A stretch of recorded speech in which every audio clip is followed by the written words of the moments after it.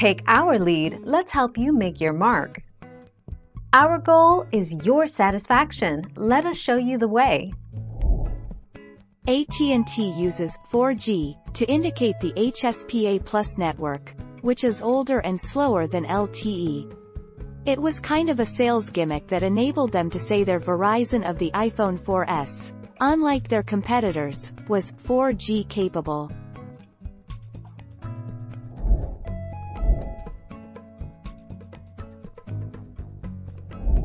Make your mark, take our lead. In layman's terms, the difference between 4G and LTE is that 4G is faster than LTE. Older LTE mobile devices launched right prior to 4G deployment cannot provide 4G speeds because they aren't built to handle it. In 2020, all cellular carriers should now offer 4G service, if not offering 5G already.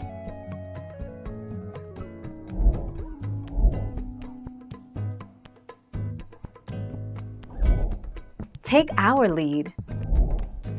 For the vast majority of iPhone users, just keep LTE on. The performance is so superior to the other networks that turning it off, even if it may save some battery life, is not worth the speed reduction.